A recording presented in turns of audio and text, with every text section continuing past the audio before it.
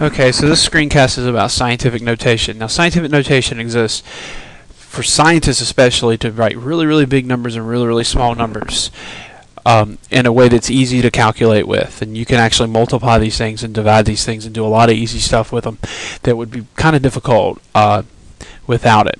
But for our purposes, we just want to know how to write things in scientific notation.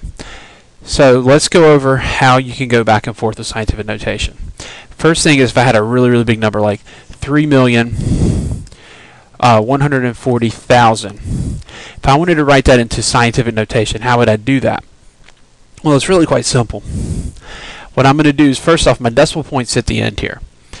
And all I'm going to do is I'm going to make my number between 1 and 10. So I'm going to move my decimal until I have a number that's between 1 and 10.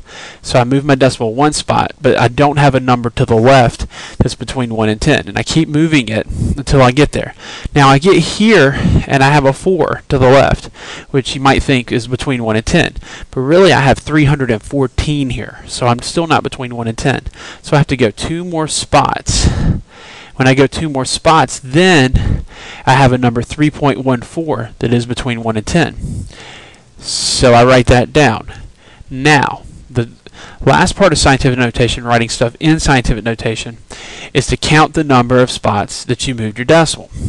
So I moved it 1, 2, 3, 4, 5, 6. So this is times 10 to the positive 6 power. The reason why the power is positive in this case is because my number is greater than 10.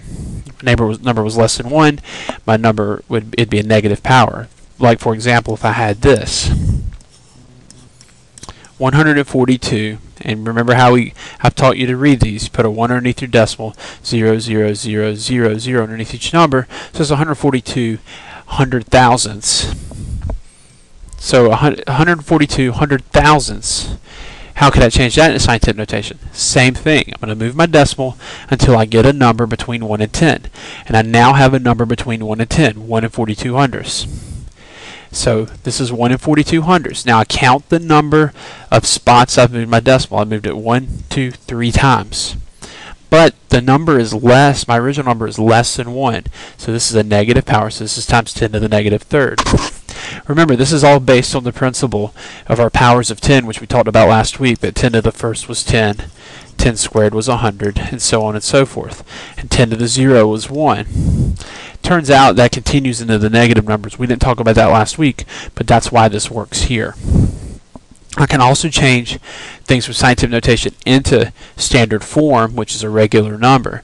For example, if I had 4.32 times 10 to the fourth, I would do the same thing I've done except reverse.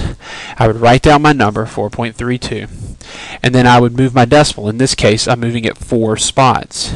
But keep this in mind, my number is greater than 10.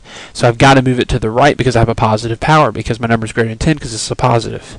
So I move it 1, 2, 3, 4. That's my new decimal point. Since that's my new decimal point, in these 2 empty spots, I put zeros in. So that turns out to be 43,200. And last but certainly not least, I can do negative powers the same way. If I had 4.64 times 10 to the negative fifth, it's the same thing. I just write down my decimal, 4.64, 4.64 hundredths, move my decimal 1, 2, 3, 4, 5, because remember I'm going left, because my number has to be less than 1, because I have a negative power. Drop zeros in every empty spot. Keep in mind this is where my decimal goes, so I end up with 0.0000464, or 464 tenths, hundredths, thousands, 10 thousandths, 100 thousandths, millionths, 10 millionths. So 464 10 millionths. And that's how you do scientific notation.